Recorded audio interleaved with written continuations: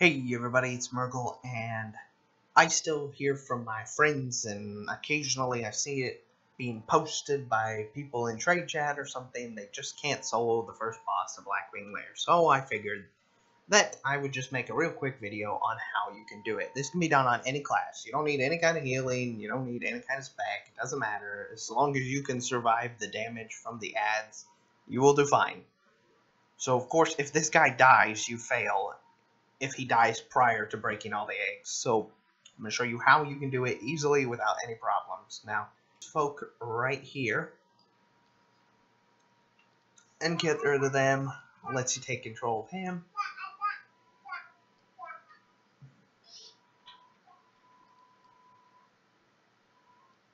And you just keep breaking the eggs as fast as possible. As quickly as you can. Simply because you can do this in 2 phases if you do it really quickly. You can do it in 2 processes of controlling that orb, I should say. Like I said, it can be done on any class. You don't need to heal this guy, nothing. He will survive if you handle it properly.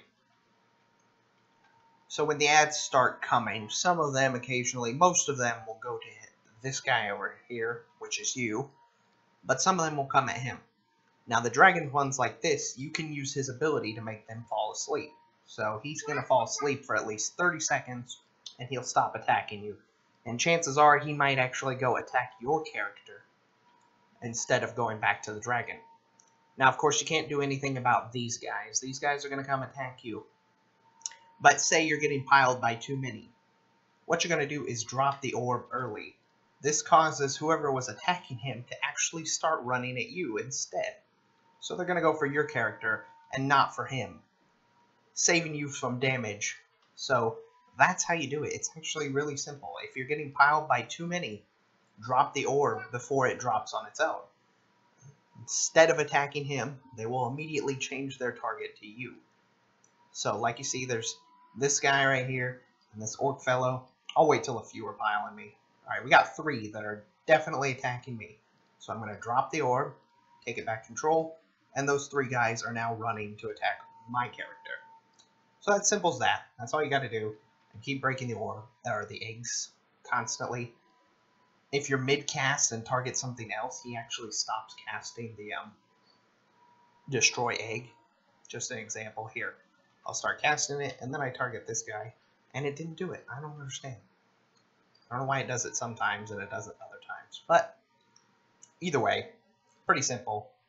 Like this. I'm getting piled again, so we're just going to drop it. Now, you don't have to drop it this many times. I'm just doing it for the sake of showing you, but that's all you really have to do. And they will stop attacking him, giving you plenty of time to break all the eggs without him taking any damage. Now, if you're on a class that can heal, if you target him and then cast a heal like Rejuvenation or Lay on Hands or anything that's an instant cast, it will cast on him, actually, before the orb drops. So you can heal him to fully on your own without worrying that he'll die if he gets too low health. But that's it. That's all you gotta do. Simple boss. Don't overthink it. So if he's getting piled, drop the orb early. Make the dragon sleep with his Calm Dragon spell, and you'll do fine. Alrighty guys, thanks for watching.